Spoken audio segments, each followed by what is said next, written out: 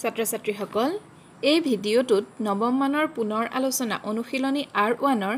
11 নম্বৰৰ অংকটো আলোচনা কৰিম 11 নম্বৰ অংকটো এনে ধৰণে দি আছে প্ৰমাণ কৰিব লাগে যে এইটো সমান শূন্য হয় হল এতিয়া আমি প্ৰমাণ কৰিবৰ কাৰণে হলে কোনোবা এটা পক্ষ ধৰি লম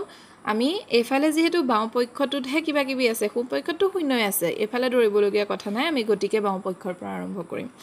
হল ইয়াত বাও পক্ষত চোৱাচোন কি আছে 1/√2 plus √3 plus 2/√5 minus √3 plus 1/2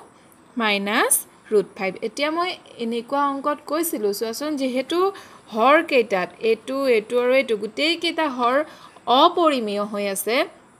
গতিকে আমি হৰ কেইটা কি কৰিব লাগিব প্ৰথমতে পৰিমেয়কৰণ কৰি লম পৰিমেয়কৰণ কৰাৰ নিয়ম তোমালোকে ইতিমধ্যে শিকিছা আগৰ কেইটা ভিডিঅটো মই তোমালোকক পুনৰ মনত পেলাই দিছিলো এটো চোৱা 2 plus √3 আছে গতিকে আমি কিহেৰে পূৰণ কৰিব লাগিব তলে ওপৰে 2 minus √3 ৰে পূৰণ কৰিব লাগিব কৰিছো ইয়াত 5 minus √3 আছে হৰত তলে ওপৰে কিহৰে পূৰণ কৰিব লাগিব হৰ পৰিমেয়কৰণৰ কাৰণে 5 plus √3 ৰে পূৰণ কৰিব লাগিব হয়নে ইয়াত 2 minus √5 আছে গতিকে আমি তলে ওপৰে কিহৰে পূৰণ কৰিম 2 plus √5 ৰে পূৰণ কৰিম এতিয়া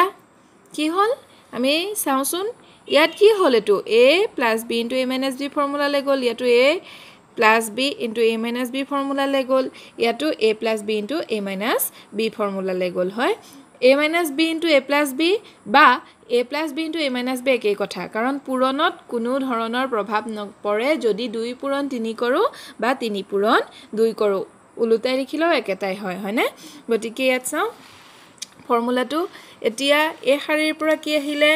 a স্কয়াৰ আহিছেনে এটোৰ পৰা আহিব b স্কয়াৰ আহিছেনে ইয়াত a to b আছিল √3 এটোৰ পৰা আহিলে a স্কয়াৰ আহিছেনে এটোৰ পৰা আহিলে b স্কয়াৰ আহিছেনে ইয়াত a √5 আছিল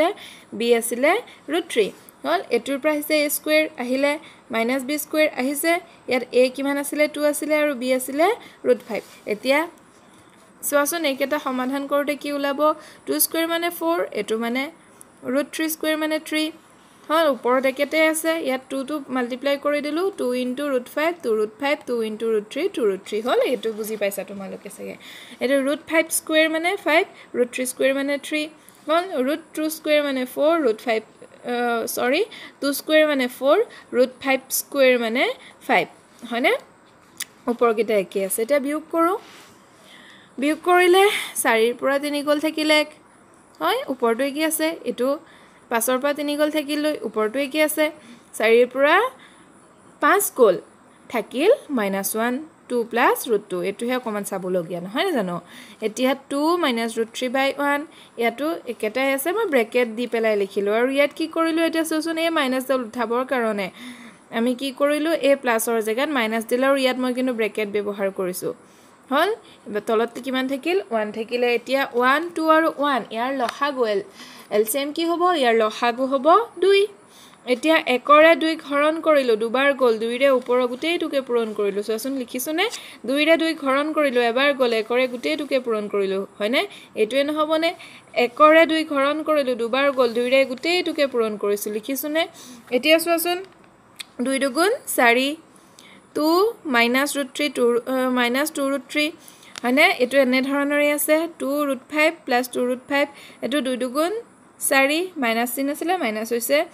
minus into plus minus 2 into √5 √5 হয়নে এতিয়া চোৱাচোন এটোৰে এটুক কাটিলো কিয় কাটিলো ইয়াৰ আগত মাইনাস ইয়াৰ আগত প্লাস এটোৰে এটুক কাটিলো 4 ৰে 4 কাটিলো থাকিল কি ওপৰত একোই নাই শূন্য থাকি গল গতিকে 0 ৰে 0 ক 2 ৰে ডিভাইড কৰিলে কি থাকিব 0 থাকিব হুপক্ষত এতিয়া কিমান ওলাল 0 ওলাল এটোকে আমাক প্ৰমাণ কৰিবলৈ কোৱা নাছিল নে হয়নে এই ভিডিঅটোত আমি এই অংকটোকে শিকিলো ধন্যবাদ